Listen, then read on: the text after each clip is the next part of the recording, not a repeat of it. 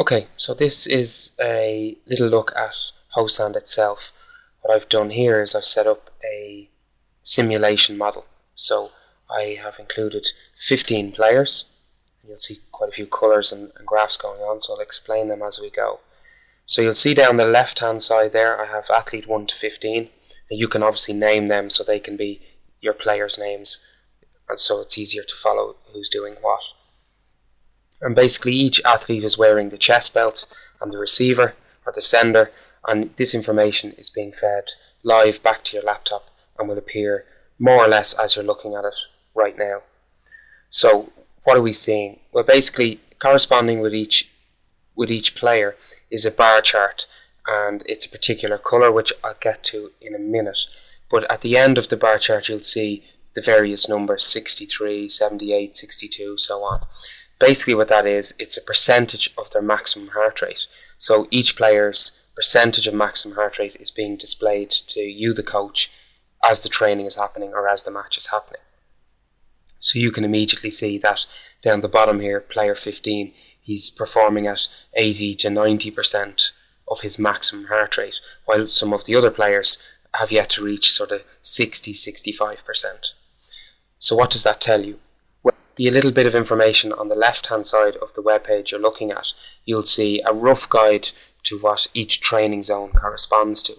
The benefit of watching the players live is that you can see who's performing and at what level, but also if this was a training session and you think you're doing speed, for example, you know that there's really only 2 or 3 players that are anywhere near anaerobic heart rate, while the rest are in recovery or in endurance. So immediately, if you were monitoring a training session like that, you'd have to stop it and assess whether you're actually training what you think you are.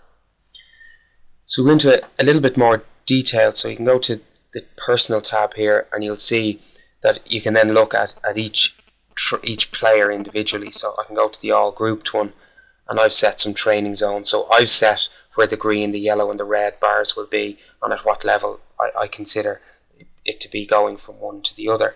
So how I do that is I just click on this button in the top left and I can change the parameters. So let's say I wanted to change my green zone to 20% up to 45%, let's say, and then my yellow from 45 to 85 as an example. You'll see that immediately my graph changes and the colour on the right hand side here changes as well. So immediately I can look at this list and I can see accordingly how many are in green, how many in red, yellow, so on.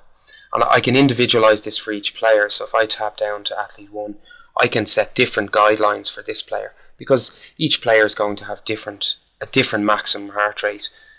So it's important that it corresponds to those. And as you'll see, as I flick down, you can see each player has their own graph. You can change for each one. Some of the other smaller graphs that you can go into, there's one here, and that will tell you the time spent in each zone. So you can see for this player, for example, the bar chart represents the number of minutes he spent in each training zone. So again, you'll know at the end of the training session or at the end of the match exactly how long he's spending and what he's doing during the game. It's also represented by a pie chart as well, so it'll give you the corresponding time for each zone.